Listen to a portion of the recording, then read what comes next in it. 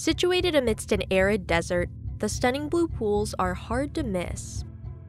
These freshwater pools, or pozas, are located in Cuatro Ciénegas, a butterfly-shaped basin nestled in the mountains of northern Mexico. Over 300 pozas span the roughly 800 square kilometer region. The area is teeming with biodiversity. A unique box turtle and other one-of-a-kind vertebrates drew researchers to the area in the 1960s. But what's kept them coming back is a little harder to spot. Compared to similar low-phosphorus salty environments, Cuatro Ciénegas has an extremely high diversity of microorganisms, such as archaea and bacteria. Some of these unique microbes have been found on stromatolites, layered mounds that form from microbes binding sediment together with their sticky secretions. Stromatolites dominated coastlines over 3.5 billion years ago, and were one of the first visible signs of life on early Earth. But about 1 billion years ago, they started to decline.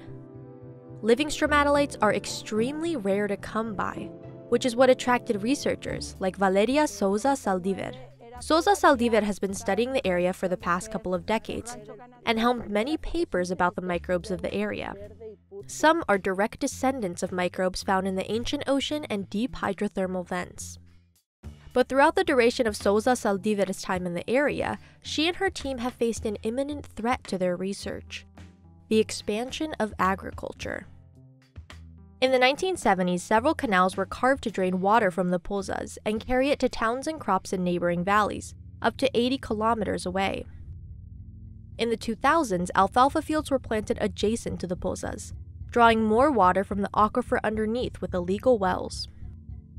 The basin was declared a protected area in 1994, but only the unique species in the area were included, not the water itself. Over 90% of the marshes have disappeared, as well as El Churince, a 3-poza system. It dried up in 2016. In a race against the clock, Souza Saldivar and her team sampled as much as possible from the pools before 2016.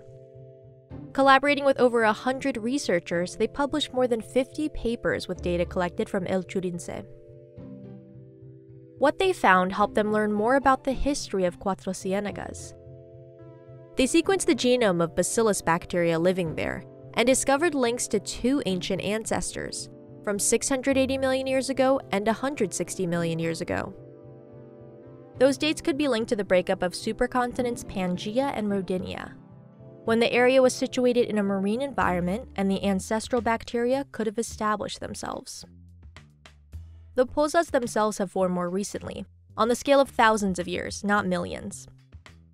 Active faults help push the water up from beneath the basin, and as it rises, it likely passes through ancient sediments, collecting minerals and microbes.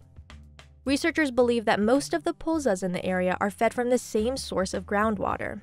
Souza Saldivar needed evidence to support this theory in 2006. Agricultural institutions proposed installing deep wells to water alfalfa in an adjacent valley, and locals approached her team, fearing the wells would dry up their pozas. Despite claims that El Hundido Valley had its own separate water reserve, Souza Saldivar compared samples from 3 valleys: El Hundido, Calaveras Valley, and Cuatro Ciénegas. She found a highly similar bacterial composition among them, suggesting that the pozas from the 3 valleys are linked by a connected source.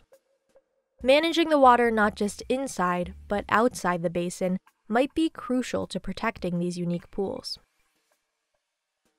As of July 2020, there are plans to close one of the major canals in Cuatro Ciénegas, as well as regulate illegal groundwater wells which have popped up throughout the basin. The future of the area is bright.